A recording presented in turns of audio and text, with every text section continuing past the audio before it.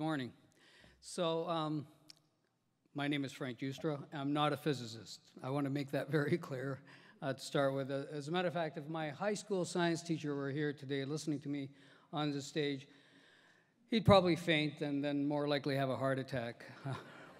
I wasn't really into science in high school, and I'm not sure why. I guess it's probably just the way it was taught in those days.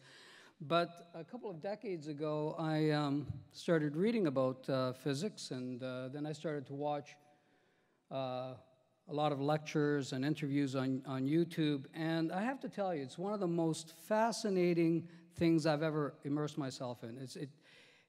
I have to, if you're not into physics, get into it. And it's a big rabbit hole, and you will continue to ask yourself questions and make discoveries. It's a fascinating subject.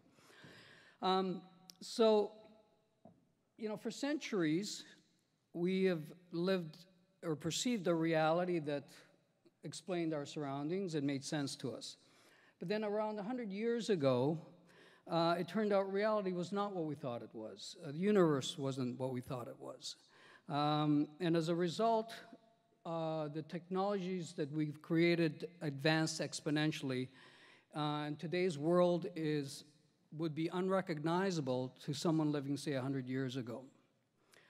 But as much as our technologies have advanced, it is my opinion that we're just in the first innings of what our future holds. And to give you a sense of what I mean by that, I want you to pretend for a moment, just pretend that it's about 100 years ago. You're sitting in this lecture hall. Let's say it's 1914 to be exact, okay? And you're sitting here, and I'm making a prediction that in about a year's time, a new theory will come out that will change your whole perception of time, space, and the universe. The time wasn't what you thought it was. And furthermore, I would say that a few years after that, another theory would come to be that would really suggest that the reality that you perceive is completely different. That the smallest components that make up our reality behave in very strange ways. That a particle can be in two different locations at the same time, that you could take another piece of matter and separate it by vast distances, and they would still be connected simultaneously. Well, your first reaction might be, well, listen, great, but I just want to smoke whatever it is you're smoking. It sounds kind of weird, this stuff. But then to your surprise, both those theories came true. And then you probably say, okay, fine, great, that's super, but so what? How's that going to change my life? And I would have to say, if I were honest, I would say, I haven't got a clue. And that would be the truth. However, pretend for a moment that I had a wild imagination, that I could make some predictions. Pretend for a moment that I told you that one of these theories would create a technology that would allow anyone to pinpoint their exact location anywhere on Earth at any given moment.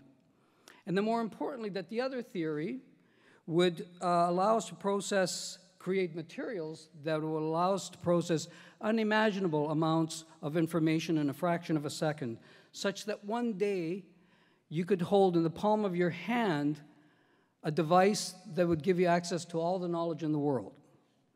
That we would create these narrow beams of light that would not only cut through metal, but also transfer information and images and read coding. That we would create a device that would look at intricate details inside your body. Or that we could create electricity from sunlight or from tiny atoms. And the list would go on and on. It's endless. Well, I would imagine if I were prescient enough to say those things 100 years ago, you would think that I was loony. Well, that's exactly what happened. And because of general relativity, we have GPS systems. Because of quantum mechanics, we have almost everything that is in your society today, from the modern computer to MRIs, to LED lighting, to modern agriculture, solar cells, and the list, again, is endless. Almost everything that you use today with modern technology relies on the theory of quantum mechanics. Now, general relativity and quantum mechanics are two perfect theories, but there's a big problem. They don't get along. They're incompatible. They're actually often contradictory to each other. And they don't really explain our entire reality. And that's where the theory of quantum gravity comes in. That's why we're here today. And when we achieve that knowledge, it is my belief and the belief of many people you will hear from today that it will change our world in ways you can't even imagine. And who knows what sort of things may be possible, but again, just like 100 years ago, you can make some wild predictions that you might not believe today. Time travel, the control of gravity, quantum devices, quantum communications, and perhaps an abundance of clean energy, endless amounts of clean energy. And that's the part that excites me the most, is to be part of that quest, that we are here today to talk about the quantum gravity society that's been created and our future Quantum Gravity Institute, and what it hopes to achieve, to convene the type of conversations that will hopefully someday lead to a discovery of a quantum gravity theory that can be proven. And that's the important part. We're working on theories that we know in a few years' time, maybe 5, 10, 15, 20 years' time, we'll be able to test some of these theories through lab experiments or through observation of the cosmos. So I think you're going to enjoy today. I certainly I'm really looking forward to today. I have been we've been talking about this for the last couple of years. At least I got involved a couple of years ago. I know that certain others have been talking about this for quite a bit longer.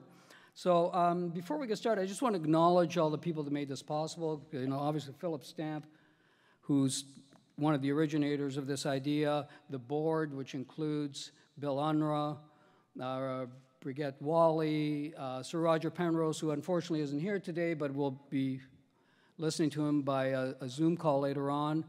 Abo Ashtkar, Terry Huey, Paul Lee, Marcus Friend, and I hope I've gotten everybody. And I also want to thank, and Mo Kermani, I'm sorry, Mo, who's probably the smartest one out of all the business guys in this group. And lastly, I want to thank two people. I want to acknowledge Laura Daphne and Swarn Ray, who made this event possible. You know, they really worked hard on this. And look, the room is full. It's the middle of summer. You're all here. And have fun. It's going to be a great day. Thank you.